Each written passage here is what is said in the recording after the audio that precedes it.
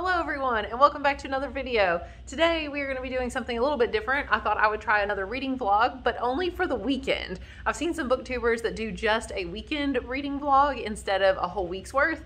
And since I'm hopefully going to read a lot this weekend, and I know I'm not going to get as much time during the week because school has started back now, so it turns out working from home even as a librarian is very busy. So I'm hoping to get a lot read this weekend and thought you might want to know what I'm reading. So the first thing I'm going to do is give you an update on kind of where I'm at and what I'm reading. And first you need to know that I'm still reading the giant epic, The Way of Kings by Brandon Sanderson. So I am, let's see, I'm 444 pages into this thing. So I'm still not quite halfway. And I know you guys have told me that, you know, make it halfway and it'll get better. Somebody said, I read online that like 700 pages it gets better. It's still not interesting me at all and it's slow. I mean, I'm intrigued enough by like the world and where I think it could go that I'm gonna keep reading it. But like, I just don't care about most of this. I feel like there's no conflict and there's no stakes right now. Like, I don't even know what I'm reading for at this point, but I feel like it must be going somewhere. So I just don't think a lot of the chapters, like, nothing's happening. I don't know. I keep comparing it to Game of Thrones, but at least in Game of Thrones, like I said, every page has something going on and every chapter is important, I feel like. So I don't know, but I'm gonna keep going. It's technically due tomorrow back to the library, so I'm gonna renew it. I didn't buy the whole series yet because I'm not sure how committed I am to reading it. I'm definitely going to give this one a little bit more of a chance, and if I like it, then I'll go ahead and buy the books because I think my library doesn't even have the second and third books for some reason. So we'll have to see, but I'm going to keep reading this, and it's what I'm going to read on here in just a minute as soon as we get done talking. The next thing I want to tell you about is I finished a book yesterday, or day before yesterday, and started another one. So the book I finished day before yesterday was Truly Devious. It'll be probably over here on the screen, by Maureen Johnson, and it is a young adult mystery novel. I've told you guys about it in my last vlog, but basically it's about a girl who goes off to a boarding school where there was a mystery. There was a kidnapping that happened there in the 1930s. The guy that ran the school was sort of this really eccentric rich person who started the school, and his wife and daughter were kidnapped and killed. And he's not actually sure, they never found his daughter, so I'm guessing that's in the sequels because there are sequels to this, so it kind of left on a cliffhanger. But anyway, she's there to kind of solve that mystery because she's very much like a detective, young detective, and she's there to solve that mystery, but she's also there, when she's there, another death happens at the school with a student, and so she winds up having to kind of solve that mystery as well. So she's really, there's like the past mystery and the current mystery, and the current mystery is wrapped up in this book, and then the one that happens in the 1930s is continued from book to book. But I was not intrigued enough to continue on, so I'm not gonna lie, I read a plot summary of books 2 and 3, so now I kind of know what happened and where it was going. And it sounds to me, just my opinion, just to kind of wrap this up, is the author could have combined all 3 of the books into one. I think it would have made one really good story, but I think she has dragged it out just a little bit too much for me. So I just didn't really care about what the plot. I liked the characters, actually. I liked the main character a lot. She was really interesting. So I would read it if you want to read it for the characters. And I loved the setting, the atmosphere, this like boarding school for like these elite kids that all have some kind of unique ability, not like superpowers or anything, but just like an actual, they're just really good at something. And I really liked all that. The school was really cool. The people were cool, but the plot just didn't do it for me. It's a mystery, and that should be the most intriguing part. And I just didn't care about the mystery itself, the past mystery really, or the present mystery. I didn't feel like there was enough information about the past mystery for me to care. Like, we weren't really introduced to really very many suspects or given very many facts about the case from the 1930s. So I'm like, well, okay, I can't remotely solve it or know enough about it. So I know there will be more introduced in each book, but it just wasn't enough for me in this book. And it was sad because I know people really liked this book. In my wrap up, I'm probably going to wind up giving it 3 out of 5 stars because it was fine. It wasn't really like the best book ever. It was just fine. It was just mediocre, like right in the middle, like a C rating kind of thing. So I'm going to give it a 3. And finally, the last book I want to tell you about is the book I just started yesterday, and I'm already 87 pages into it. So this book is called The Daughter of Smoke and Bone by Laini Taylor. And as I mentioned in my last video, there were a couple Laini Taylor books that I was interested in. This one and Strange the Dreamer. And so I decided to start with this one mostly because it was shorter, and a lot of people seem to like it better than Strange the Dreamer, which apparently is really strange. So Daughter of Smoke and Bone, so far I'm 87 pages in, about 30% done, or 20 some, I can't remember. But I really am enjoying it. Now, I've been saying that about all these books I've started recently. Every single one of them, I've said, oh, I'm so intrigued, you know, Truly Devious. Oh, I'm so intrigued. The plot sounds so good. And this one did too. The inside, you know, the little flap here sounded awesome. But I was like, oh gosh, it's going to be another one that lets me down.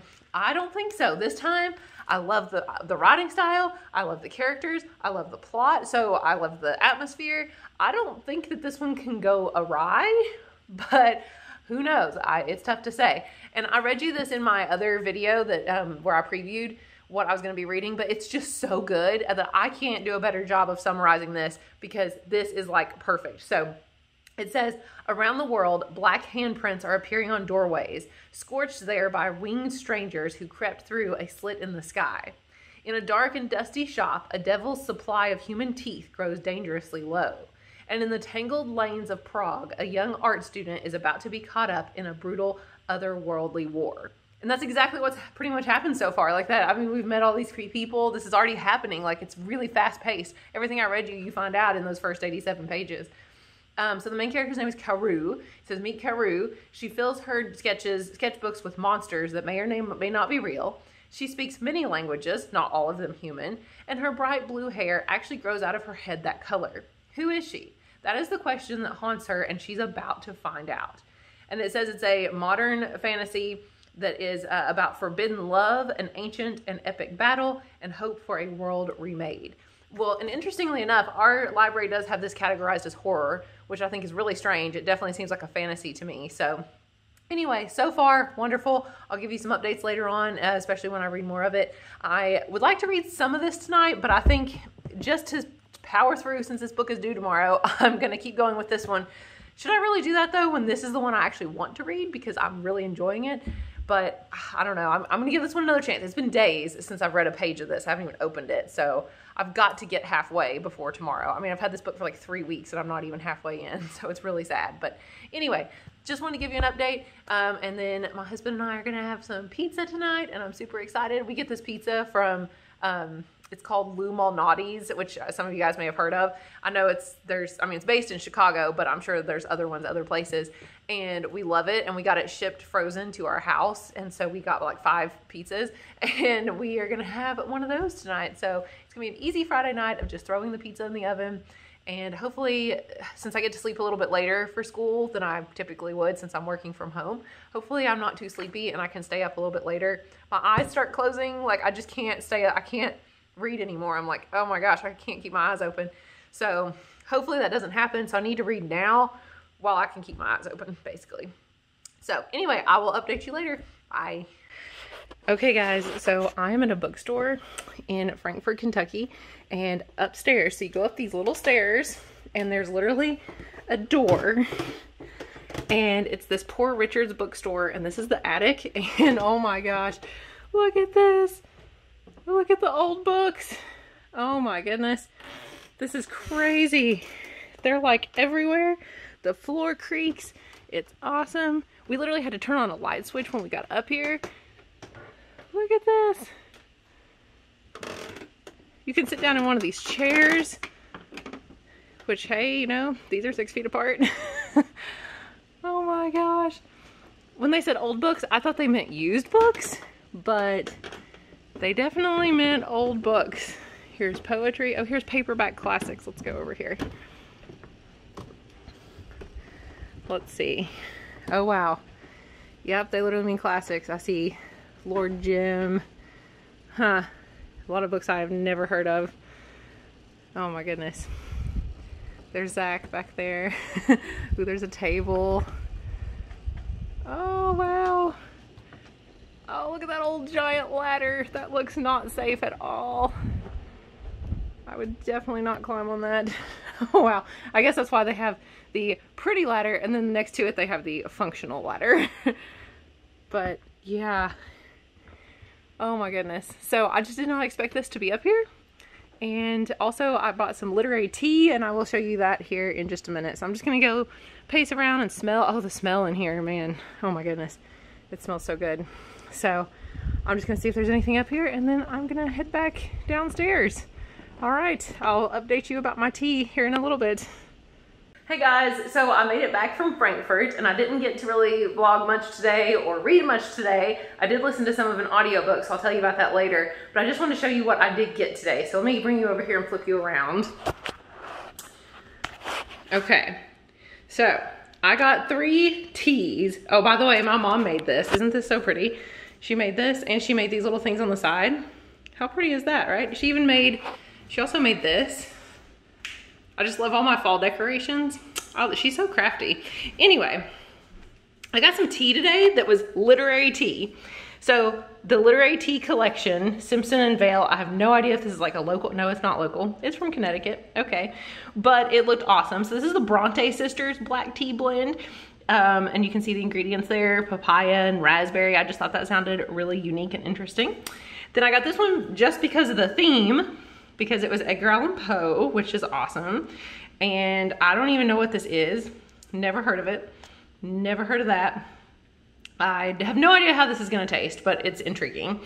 And the last one I got was the Henry David Thoreau Herbal Blend, whatever, I don't know that word either. So apple, cinnamon, spearmint, ginger, chicory, clover, I don't know. This is really interesting. I've never thought of these flavors together, but since the main ingredients were apple and cinnamon, and the main ingredients in this one were papaya and, well, it's pretty much raspberry and stuff. Yeah, like I said, I'm not sure about this one, but I think that they might be pretty intriguing. They're just like little sample packets that were, I think they were like $3 each. And I got them at that bookstore in Frankfurt that I showed you guys, and they have like whole containers of all these, and they had a lot of different flavors, but I thought that these sounded the best. And I'll show you what I got at the library too. So I did renew this book, and I'm halfway, so I've got 3 more weeks and I'll finish this thing. Then I watched a video this morning. I watched a video, oh, I can't remember the channel name. I'll have to go back and look. I just subscribed to her, but she did a video on like fall reads and atmospheric reads and things, and she highly recommended this as a middle school kind of fall atmospheric book, and I know a lot of people really love it, and I know it's also a Newbery Award winner, so I thought I definitely have to try it. So I grabbed this at the library as well. It was in the children's section. It's not super long, and I feel like it'll be really fast to read since it's a, you know, children's book. So anyway, we're gonna try The Girl Who Drank the Moon because I hear a lot about it. I'll let you know more about it later. And then Caraval, she said this was a really good atmospheric fall read for young adults. And it doesn't really tell much about it, but I know it's sort of like a weird carnival thing. And anyway, I think it's a series. I think I actually have this in my library at school, so it's ironic because why would I check it out from this library when I have it in my own library? I don't know. But anyway, that's for, these books are for when I'm tired of reading an epic fantasy. And I'm also still reading, what's it called? Oh my gosh, I forgot. Daughter of Smoke and Bone, that's my audiobook I'm listening to, and I'm pretty far into that, and it's still really, really good. But when I'm tired of actually physically reading this one, these two are short and small and hopefully fun to read. So anyway, very excited about my tea, and I just wanted to show you guys all my results from the day. By the way, there was nothing wrong with our car, so we kind of went to Frankfurt for nothing, but you know, it's all right. Anyway, I will talk to you guys later. Bye. Hey guys, so I wanted to give you a quick update. I've not done too good of a job with this reading vlog this week, I feel like, but I have been very, very busy this weekend. And yesterday I did get to read some, so I'm going to tell you about that, and I'm going to tell you about my plans for today. So it is Sunday now. I know I didn't really update you much on the actual reading yesterday. I just showed you the bookstore and all that, but I am almost halfway through Daughter of Smoke and Bone. I'm on page like 196 or something out of 418, so I'm really close to halfway done with this. And it is so good. I still love it. So it's crazy. Yes, there's angels, there's monsters, it's set in Prague. She's good at art. She has a necklace that can grant her wishes, kind of. I mean, it's really cool. So I love this book so far. There's like other worlds. There's a door that she finds that she has to try to figure out what's behind it. It's craziness. So anyway, I highly recommend this book, and I'm going to try. I'm also listening to the audiobook of it as well, and I love the audiobook. The narrator does a great job. She has really cool voices for the different characters, like the angels and stuff. So I'm going to try to read the sequels as well. So I'm pretty excited about that. And I'm hopefully going to read some on Way of Kings today as well. But I have to do a lot of schoolwork, and I'm going to help my husband with some of his classwork. He's taking some classes, so I'm going to help him with that. We have to go to the store. There's a lot of stuff we need to do. Sorry, I get out of breath. This baby, man, makes me get out of breath really easily. Anyway, I'm also going to make some of that tea today, and I'm going to show you guys. I think I'm going to do the Edgar Allan Poe tea because it's the only one that I can't imagine what it's going to taste like, because the flavors were really strange, I remember. So I'm going to show you guys what that looks like when I get done. Anyway, I'm going to keep on this today as well when I get time, and I'm going to read some of Way of Kings. I got all kinds of books yesterday. I showed you 2 of them. I also got another book from the library, my school library, so I've got like 3 more books. It's too many books. I'll talk about them later. I don't know if I'll start any of them today. We'll see. Maybe I should just power through the 2 that I'm on. 2 is probably enough, right? Maybe. All right. Talk to you guys later. Bye. Hey guys, I just wanted to give you a quick update on the book I just actually finished reading. So even though I've been working all day on school stuff, I did manage to finish a book just now. I went out onto the porch for a break and I read The Sleeper and the Spindle by Neil Gaiman, which I've not even talked about planning on reading, and I definitely didn't plan on it. So yesterday when I went to my school library, I went ahead and grabbed this because I've heard some of the other YouTubers talk about it. And I thought, you know, I'll give it a chance. It's really short. Turns out you can read it in no time because there are a lot of pictures. I'll show you if I can get it open. Tons of pictures. I mean, like whole pages, sometimes 2 pages, like that kind of thing. And not very many words on each page, really. So it took like no time to read. It's like 66 pages long, I believe. So anyway, this was a sort of a retelling of both. Well, it was really a retelling of Sleeping Beauty, but Snow White is kind of like the main character in it because she sort of has to go and like save Sleeping Beauty, but the ending is totally not what you expect. So that's why I recommend it, because the first half I was like, well, I see where this is going. It's just a really strange version of Snow White and Sleeping Beauty. What the heck? But then the second half, I was like, oh my gosh, I don't know what's happening. So my husband, who loves Disney, I told him he's got to read this later. So we're going to get his response to it tonight as well. And we're going to see what he thinks. So anyway, I do recommend it. I thought it was really intriguing. Even if you aren't a huge like Disney fan or princess fan, it's really not what you expect. It's definitely more like, it's not really for little kids. Like I would say more middle school, high school, or even adults who could read this. So it was really cute and it was really short and it was a nice break. It kind of got me in the mood to read more short stories. So I'm thinking that now that it's fall season, I might try reading some more H.P. Lovecraft stories. I love H.P. Lovecraft and I'm always in the mood to read him around Thanksgiving, or not Thanksgiving, gosh, Halloween time. So I might start reading some more of him.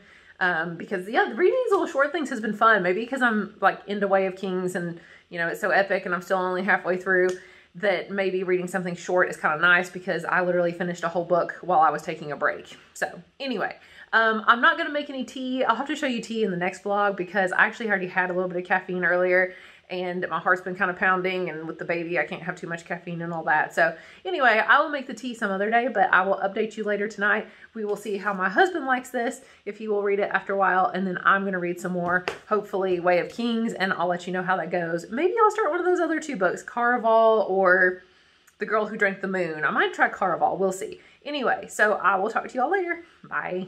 Hi guys, so welcome back to the last clip of this vlog. I just want to kind of wrap up everything I read over the weekend. So it's the next day, but I thought I'd go ahead and just kind of wrap up the weekend for you. So I didn't get to read as much as I hoped that I would, but I did get to go to that fun bookstore, so that was cool. Bad news about the tea though, I can't drink the tea because pretty much all of them have either some weird herb or some very strange tea that like may or may not be safe for pregnant women. So I can't drink those. Maybe about a year from now, I'll be able to drink those. So anyway, I'm going to save them. I'm sad about my literary tea. Oh well, maybe I'll just go make some regular tea later. Anyway, okay, so let's talk about what I read. Well, we need to also talk about what I didn't read, but let's do what I read first. I did read about half of A Daughter of Smoke and Bone. I've not read this in a little bit now, so I need to get back to it, but I was doing pretty good there for the first few days. So I still am really enjoying it. I've already told you a lot about it. I'm still intrigued. It is slowing down a little bit because time has passed at this point in the book. Like something huge happened.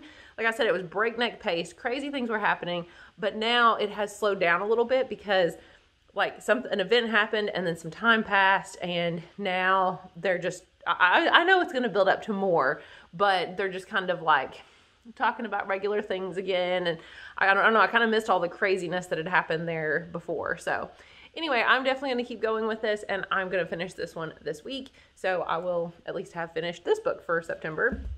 I also read The Sleeper and the Spindle by Neil Gaiman. It did not take long at all. It is super short. It's like 66 pages. So, and like I said, it's illustrated. It's got really beautiful illustrations. They take up sometimes like the whole page. So it's really fast to read. This was a really unique retelling of Snow White and sort of Sleeping Beauty as well. And Sleeping Beauty used to be my favorite Disney movie ever. So I was definitely really intrigued by this one. I would highly recommend it. I didn't get my husband to read it yet. He was too busy with his schoolwork and stuff yesterday, so he didn't get to read it, but he will read it this week, and I will give you an update on that later for sure. Probably in my wrap-up video at the end. But I do highly recommend it because it's fun and short and really not what you expect. Okay, what I didn't read this week, Way of Kings. I mean, I kind of read it. I read some. I'm like halfway. I'm halfway through this thing. Now, I'm going to need you guys to leave a comment down below. I'm thinking about stopping. I need you to convince me not to, or tell me it's okay to do it. Because every time I think about pausing on this book, I get really excited. And I think, oh good, I don't have to read it right now. Or, yay, the thought of putting it down actually makes me, it feels like a relief would be lifted from my shoulders if I was able to put this book down and never had to think about it again. So that's not a good sign. I also skim through it when I read it. I'm at the point where I don't want to pick it up, and when I do, it feels like a chore. It's basically all of the things that I talked about in another video that were literally items on a list that said, if you are doing any of these things or feel these things towards the book, then it's probably time to DNF it, put it down. So I'm considering DNFing this because I've given it enough of a chance. I've never given a book this much of a chance. The only other book I did this on was The Vampire Lestat, which I love The Vampire Chronicles. But the very first time I read it, I was in high school. So, you know, my attention span was not very good. But I gave that book like 250 pages before I started loving it. And that's the most I've ever given a book to decide if I like it or not. But 500 pages seems a little excessive to then start getting good. So I am pretty much 80% sure I'm going to put this down. So let me know what you guys think. All right. The last thing I want to talk about is I did get some more books from school. I got, not from school, I got them from the public library. I got The Girl Who Drank the Moon, which is like a middle grade story, kind of fantasy thing. And I definitely want to try it because it sounds very atmospheric for fall. So I'm thinking about trying that. And also this one, Caraval. I've not started it. I've got my, you know, super appropriate cupcake bookmark that is supposed to smell good but doesn't. Yeah, it goes really well with this, but this is supposed to be really atmospheric as well. Something about a carnival on an island. I don't know. That's all I know. And I know it's a trilogy. I know we have 2 of them in the library. I might have to order the 3rd one. But anyway, oh yeah, this is from the school library, isn't it? I can't even remember. No, this is public library, but I think I have it in the school library. Anyway, sorry, I'm just rambling now. So we're done with that. But I am going to try to start some of these other ones this week, especially if I give up on Way of Kings. So that is just an overview of what I read over the weekend. And I hope you've enjoyed this vlog. It wasn't really very exciting. The most exciting part was definitely the tea that I couldn't drink and the really cool old bookstore. So anyway, I will see you guys again soon. Bye.